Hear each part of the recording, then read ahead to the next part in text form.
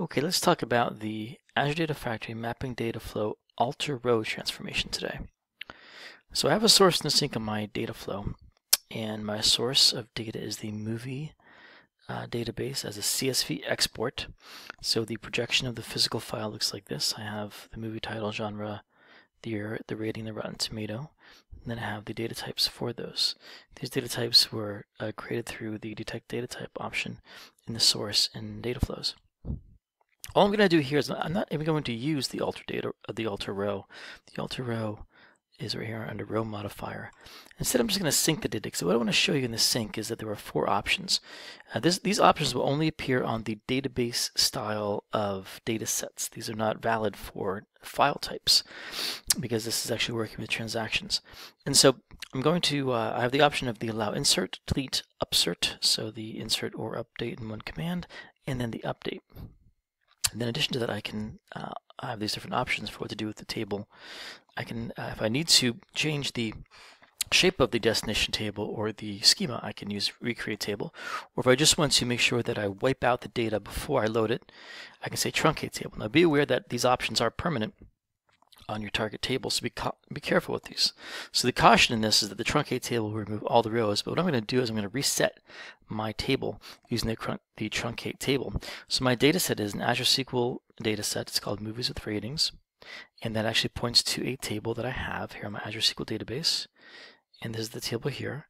So I currently have 9,125 rows in it, and this is a look at the data that is ordered by the year that it was that the movie was created or released. I guess it would probably be the release date.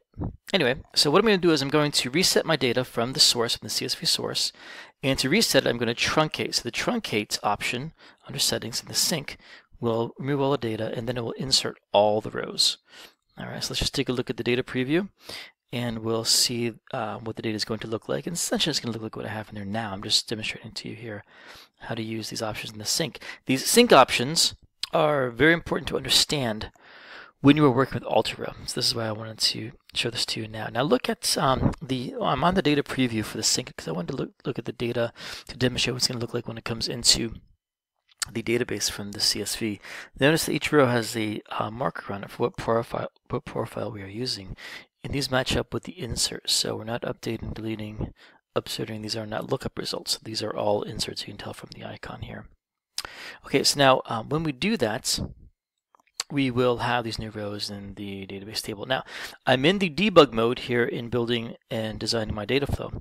Make sure you have the data flow debug switch on so that you can preview the data like this. Additionally, it's very important to have the data flow debug switch on because what I'm going to do now is I'm going to go over to my pipeline.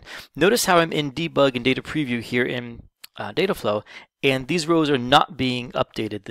The table is not being truncated. The sync and these policies are essentially not being honored during debug. I have to go into the pipeline to actually execute my data flow for those things to take effect.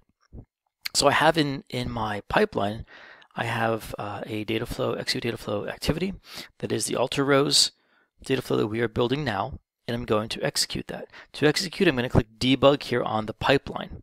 So the pipeline debug will do a complete end-to-end execution of your data flow, and you'll be able to view the status down here. And with the eyeglasses, you'll be able to see the execution plan when it's finished, so you can see how long each step took, how many rows were transformed, how many partitions were used, were utilized, and all that information will be available to you. So you can see right now that it is running, it is yellow, and what's going to happen is this will now get pushed out to the database. So when I'm here in design and debug, it does not get pushed to the database. When I'm in the pipeline and I use debug, it will go to the database, and it will use my debug session because I have my data flow debug switch on. So we can verify all this by going over to the query editor. We can run our search. We should have 9,125 rows from that source file, and our data should look really essentially the same as it was before because I really didn't do any updates to it before this demo. Now what I do want to show you in the data is that we do have 3 bad rows. And I'm going to delete these from the destination database by looking for any year that is less than 1900. So I don't want any, I don't even know if there were movies that were in this database that are that were released before 1900, but I'll just use that as the number to get rid of this bad negative row, and I'll also use that by checking to see if year is null. If it is null, then we can get rid of these two rows here. So back in my data factory, you can see that my pipeline run is successful. I can look at the details of it here. Very simple. There's those 9,125 rows. And then I can go back now to the rest of the demo for the data flow. So now that we have the data in the database, what I'm going to do is I'm going to actually switch my source data set to that same database. So this shows you how you can use alter row within Data Factory and data flows to be able to update the tables in your database directly here with alter row. So what I'm going to do is I'm going to just take a look at the projection, make sure everything is correct. It is. Those are the types from the table. Now I'm going to add an alter row, and let's use the alter row to remove that bad data directly from that database. So I'll set a condition for my delete. So I'll say delete if, and like I said, the formula is going to be the year as the indicator. So I'm going to say if the year is less than 1900, or the year is null. So I'll say is null year. Okay, that looks good. Now we can test this here by hitting refresh right here. Now, when you are building conditions in filters or as well as alter row conditions within Dataflow, the data preview, you'll see that you get a check mark by any row that matches that condition, or an X if that row does not match that condition. That looks about right to me. So now here's where you want to be careful on the sync. I don't want to allow inserts. If I say allow inserts, we're going to essentially duplicate every row in that table. I only want to allow deletes. So the table action is going to be none. I no longer want to truncate the table. I'm going to leave the table as is. I want to leave that data there, leave the data in place, and only delete the rows I want to delete. So my key column is going to be movie, which is exactly right. Now this will delete any row that matches these conditions, and you can see that also on the alter row data preview. We'll show you the profile matching for the conditions that you've set for those rows. Will come up here in the data preview. So now this row, as well as the ones that are null, are going to be set for deletion. So if I go to sync, I can say allow delete, do not allow insert, nothing else. This is just going to be a simple delete data flow. Okay, this looks good. Let's validate. Make sure everything's right. It is. Now we can go back to our, let me save this guy. Now we can go back to our pipeline. We can execute this again. So again, debug with your Dataflow debug on from the pipeline will execute end-to-end, including the database actions. So let's go over to our database preview. Our query tool here in Azure, and let's look now at the count first of all. So the count should be 3 fewer rows. So it was 9,125. We're going to delete these 3 rows because these are bad data. And let's run and let's see what we get. And 9,122 is our return, so that looks right. And let's make sure that bad data is gone. And there you go. So we in place updated our database. We essentially cleaned our database here with the data flow. Let's go back to our data factory. Now the preview, I keep saying preview. Well, I guess this kind of is a preview, right? Essentially the debug run of our pipeline is showing it's still running. It's probably just doing some cleanup, but it's done now. And then now we can see that this executed with the alter row. Everything was completed in one partition for us, and it took about 7 seconds to run that. Okay, so we can close this. So that's deletes and alter row. Now let's do an update. Okay, so for the update, let's do this. The data has containing in it, when we look at the oops, that's not the one I wanted to do. If we look at all of the rows within this data set, I am having some trouble with there we go. In the data set, 20,000 Leagues Under the Sea, I noticed, is a movie that was redone a couple of times early on in the history of Hollywood. And so if we look specifically for that title, so let's do a select star from movies with ratings. And let's say where title is equal to, let me actually get the exact title. So I don't want to do a like, we'll just do the exact. We'll just paste that in here. And that's fine, it's good enough. Let's go ahead and run that guy.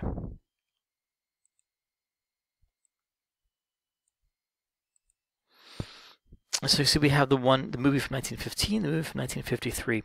So what I want to, oh, I see it. This thing keeps doing that. That's weird. So what I want to do to make this a little bit clearer is I want to add the year to these two movies on the title, so I know when I'm looking at it that these are two different movies and which one is which, because they have very different ratings. The 1953 version has a rating of 1, and the 1915 version has a rating of 9.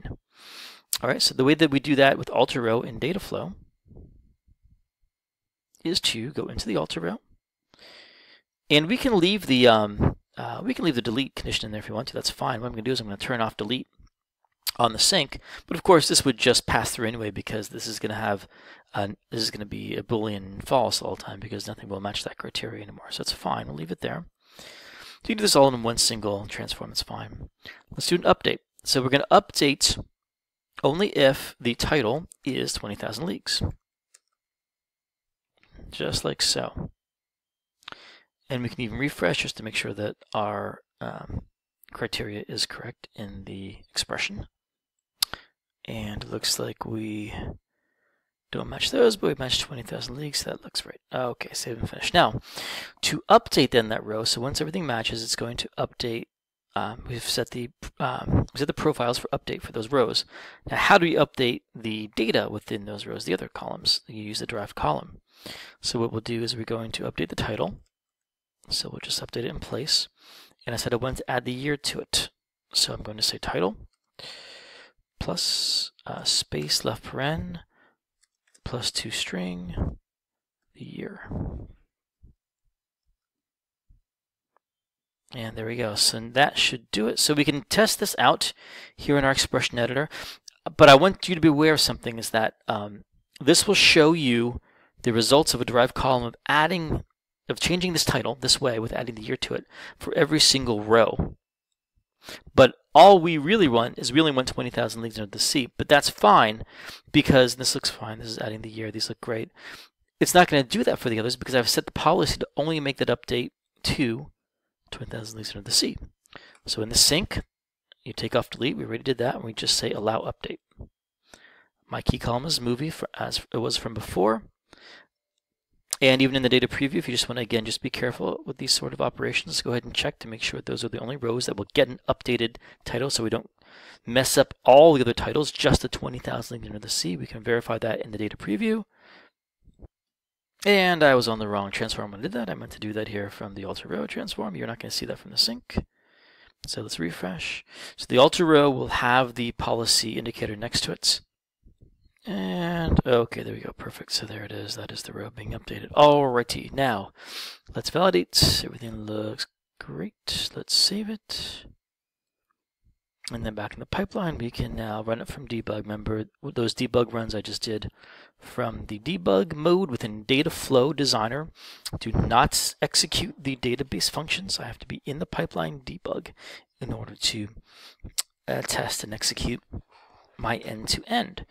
Now, I don't have to run this from a pipeline trigger. I can just run it from debug. And debug will use the active debug cluster, so it's very fast. All right, so let's go ahead and see our data on the query editor. And we're going to look just for 20,000 leagues.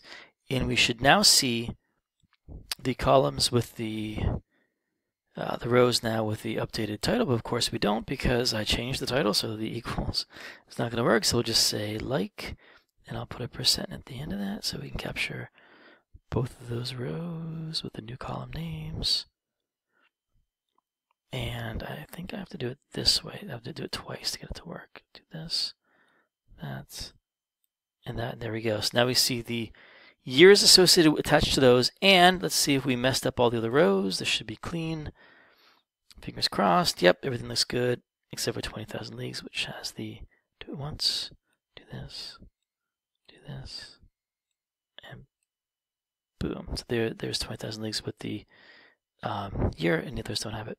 All right, so that's a quick look at how to use alter row in Azure Factory's mapping data flow.